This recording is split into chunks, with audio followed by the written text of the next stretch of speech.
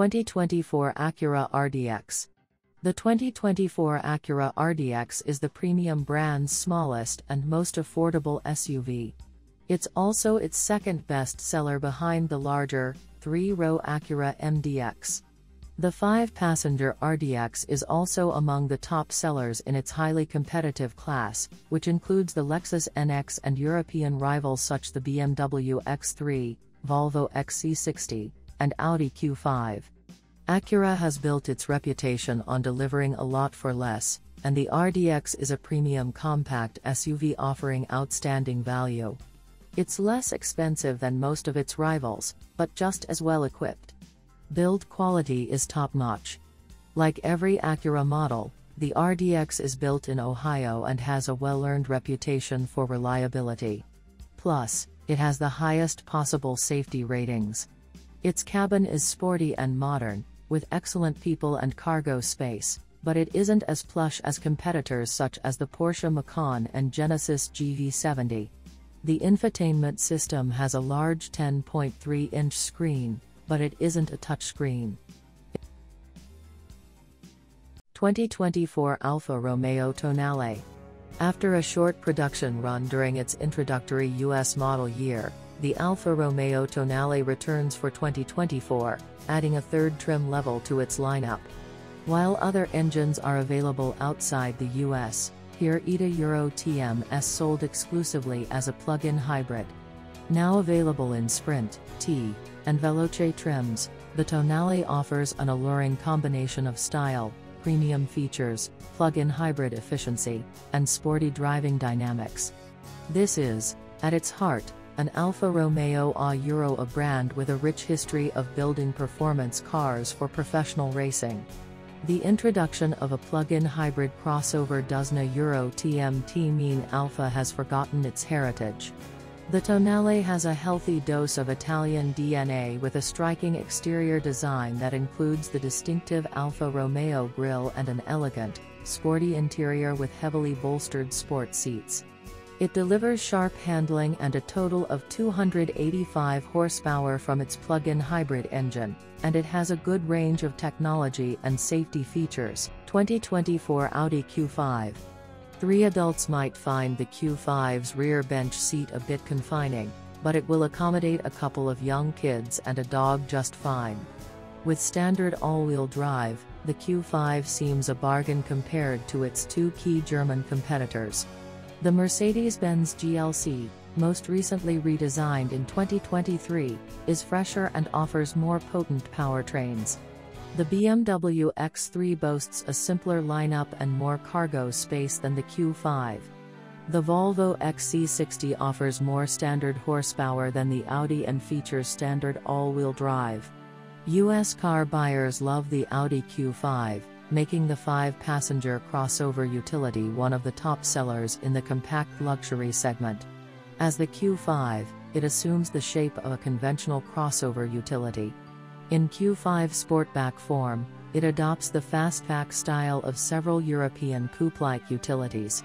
Even though the current generation Q5 was introduced several years ago, its handsome profile still turns heads. The same could be said for its interior. 2025 Cadillac XT5. In the swiftly evolving field of midsize luxury SUVs, the 2025 Cadillac XT5 is marking time.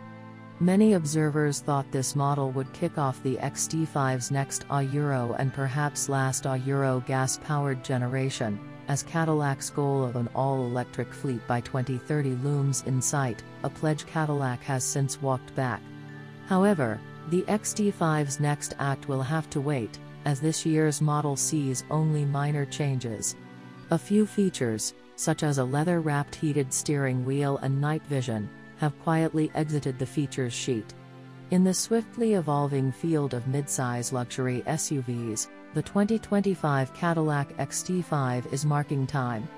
Many observers thought this model would kick off the XT5's next Euro and perhaps last Euro gas-powered generation. 2025 Genesis GV70.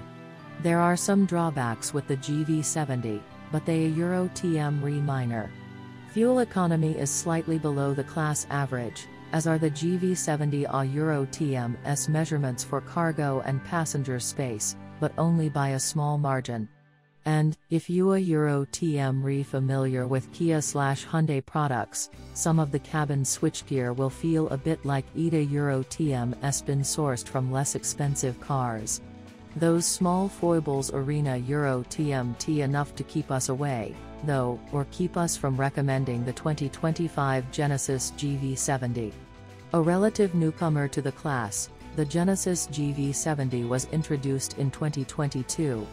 It competes with small luxury SUVs such as the BMW X3, Volvo XC60, and Audi Q5. The GV70 is an impressive entry in the class, with a premium look and feel, appealing powertrain selections, a smooth ride, and impressive value. A big part of the GV70A Euro TM's appeal comes from its aesthetic. On the outside, ETA Euro TM's sleek and modern.